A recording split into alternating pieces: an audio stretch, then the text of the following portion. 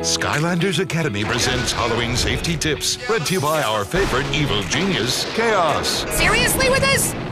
Always trick-or-treat in a group with adults present, which is no problem for yours truly, since I never go anywhere without my loyal entourage.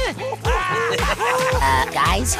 Stay in a well-lit area and keep on sidewalks and paths. Although for some, maybe staying in the dark is a better idea. Kaos? You bet your sweet beard! Make sure you look both ways before crossing the street. What a load of baloney. Looking one way is perfectly...